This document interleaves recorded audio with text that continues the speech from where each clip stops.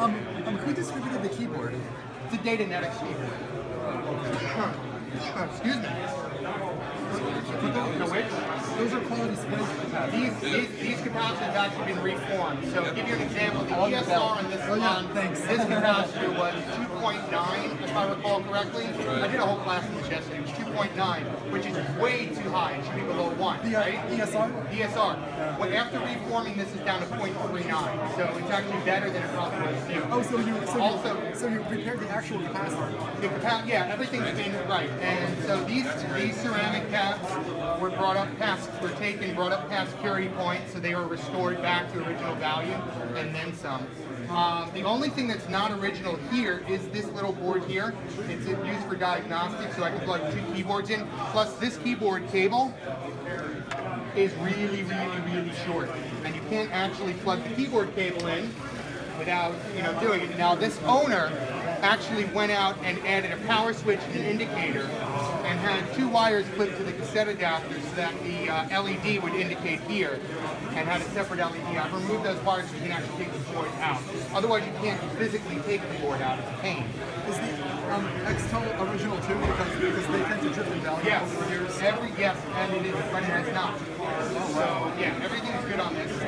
So, in order to get this board up and running, I'm going to have to move some stuff around.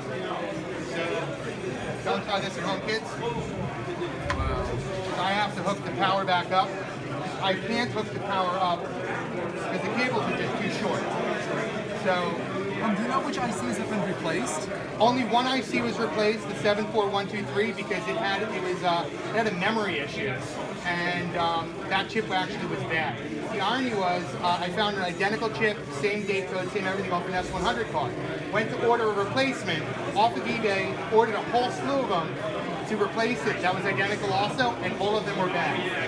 So the S100 card now, I'm sorry, has the wrong chip in it. So I'm going to hook this up and grab a screwdriver, which we should have here. All right.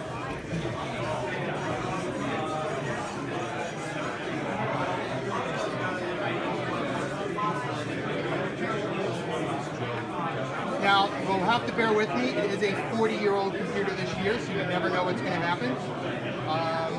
It is, it has been checked out and it's tested as can be, but you never know.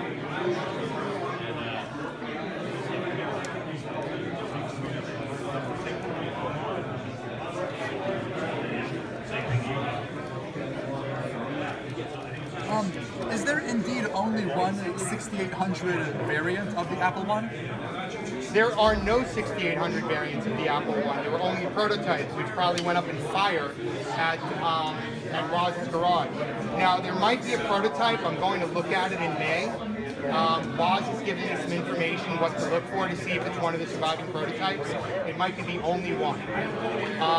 It is owned by a fairly well-to-do pharmaceutical exec who wants it validated. So I'll be working with Woz on that. Now normally you come through the back to push the cable in. On this particular case, the Apple-1 was just the board itself. But if you went to the Byteshop, they would sell you a case and a keyboard. There are less than 5 of these cases left intact. The other thing is very common when people would plug these in, there's no real support, they would crack the edge connects. So you have to be careful. So what I do here is I'm actually going to go out the back here so that I don't put any pressure on the connector. And so I can use my finger to hold it in place to not damage things. So that's just, me wanting to be a little neurotic.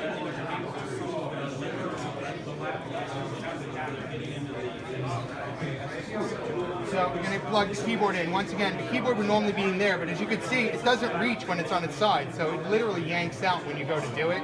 Not so much fun. So I put a keyboard multiplexer in. It makes it a lot easier to test. It also puts something in between this and most of the 6520 to prevent any problems. Now the 6520 was used only on the NTI, which is the later boards, which turned out to be the rarer boards. Most of these were bandsawed by Steve Jobs because the people who had the earlier Byteshop original 50 boards they tended to, with their first computer, they tended to be hobbyists who just put them away. They didn't trade them in.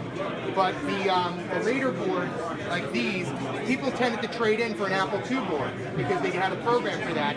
And they basically, these boards were destroyed, most of them. So if you look on the registry, most of the boards are not NTI. There are some, but it's just not as common.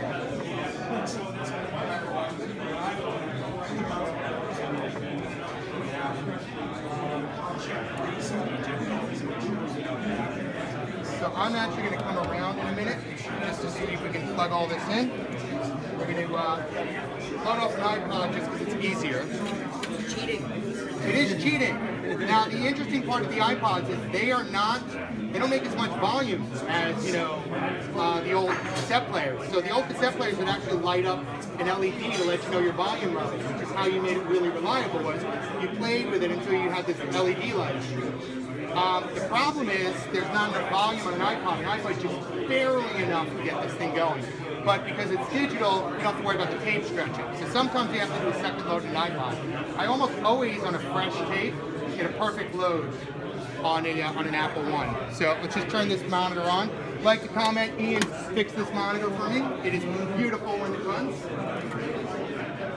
Actually, I'm going to do one quick double check. That's what I like to do.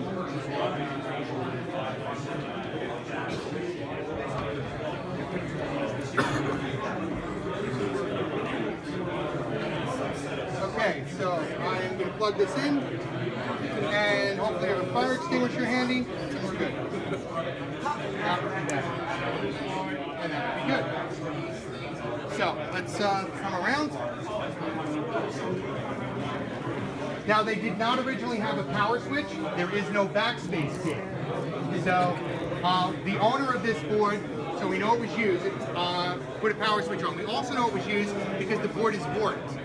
I've actually put something underneath so it slowly warps back to flat. But because there's a place in the board where there's actually a spot that should have had a stand, it doesn't. The weight of the cassette adapter actually starts bowing the board down. What you can do is just, a lot of people shove a piece of wood underneath. I have something underneath, a piece of rubber, and I'm slowly putting bigger ones so that as this board heats up, it'll flatten out, and we'll leave it there. You obviously, you don't want to kind of bend it really fast. The other thing to note is the replicas that you see out there, the boards don't flex, you'll snap them. That's one of the, there's a bunch of telltale signs that are real, but that's one of them, is the fact that the boards are almost always warped a little. So I'm straightening out that area because I didn't want it to loop and short on this mesh in the bottom. But on the other side, I'm leaving the warp in because it's not that bad on the other side, just a slight, just a telltale sign. Or the PCB solder mask can be a bit crackly? This one isn't so bad, but if you're soldering on the board, it will crack. You can't use that as a way to tell if it's real. You can actually, the Newton boards now, if you wave solder a Newton board, it bubbles. So, but it doesn't bubble the same. So it's kind of, you have to be an expert to know how they bubble. So they bubble differently. I'll let everyone look a little later at the board. On the NTI boards, the other thing is you can never reproduce the finish on the NTI board because they are just, if you've ever seen the Apple cards, you've probably seen them where you look at the board, it looks like sandpaper. It's like a bubbly sandpaper, like, you know, little grits. And that's actually what the NTI boards look like. You can't reproduce that anymore. Newton tried on his boards, but they just don't look right. Yesterday I was showing a Newton board next to this, and you could really see the difference. I was also showing a Mimeo next to it. So let's power this thing on. And hopefully we got some video signal.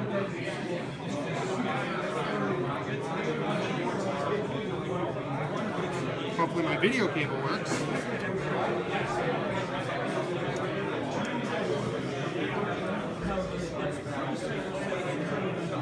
And we might be troubleshooting. Let's see.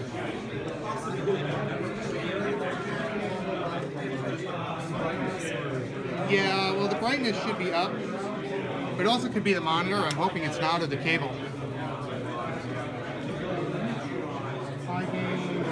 Should be well, the first thing we checked, this would be anticlimactic, wouldn't it? We were running it all yesterday.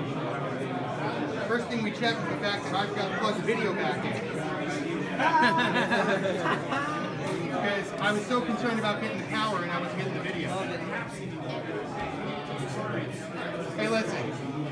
Even pros forget to plug it in once in a while. Try turning it off and on again. You know how many times I've actually called it, like, you know, I couldn't figure something out and they're like, did you check this? Did you check this? Did you check this? And you're like, oh man, I'm an idiot. So now we should have flashing blinking. Look, it's flashing and blinking. That are actually broken, and the machine still works. Be right here. And you'll see, like, the real way to tell this thing works.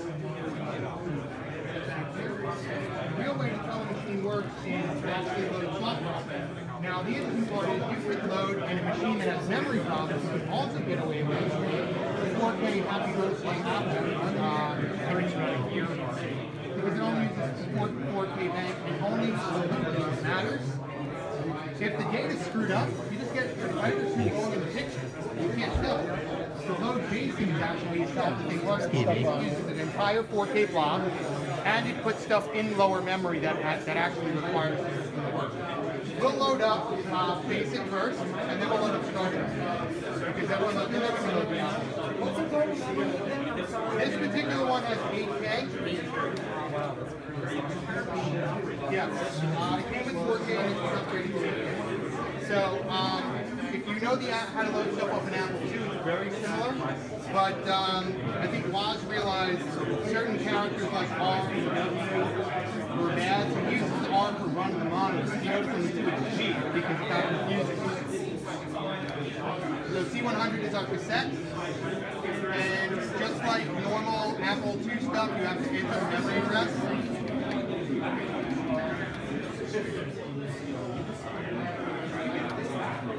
And if I didn't mess that up, because I think I should have around the a couple of seconds, we'll have this up in about 30 seconds. There, now you can see it. You know, one of the nice things about the 2 is basically wasn't wrong. It wasn't an option. He was still developing this basic continually.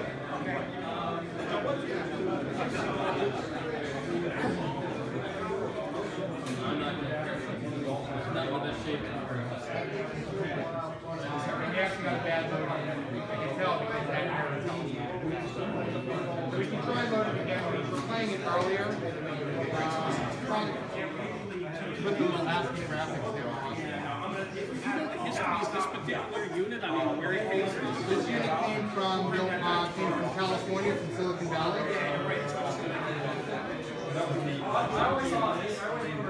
The original owner that No, the original owner gave it to this person.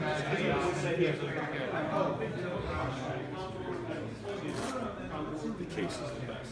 The case is gorgeous. It is just gorgeous. The last case I worked on, they actually have chopped up the bottom so they could stick a fan underneath. So they chopped the bottom out to fit a round fan, and they changed the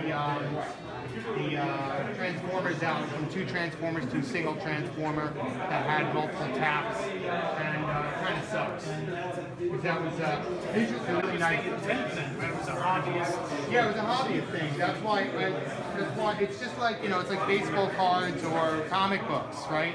Why is a Mickey Mantle card worth so much money? Because everyone shoved them in their spokes of their bicycles and destroyed them all.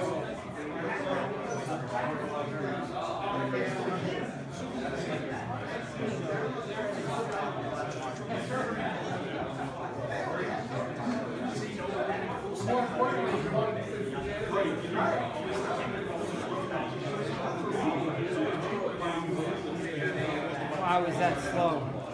300 baud. It was optimized for 300 baud. Now the machine is actually faster than an Apple II. If you go out and you don't do any video and you just crunch numbers with it, it's faster because it's only doing this. But once you have to output, it's slow. Now the interesting part, you don't see it here, is carriage return, all that stuff is hardware. So if you do a carriage return, it's shoom. It's immediate. So when I wrote the ASCII graphics version of Lunar Lander, I took advantage of that.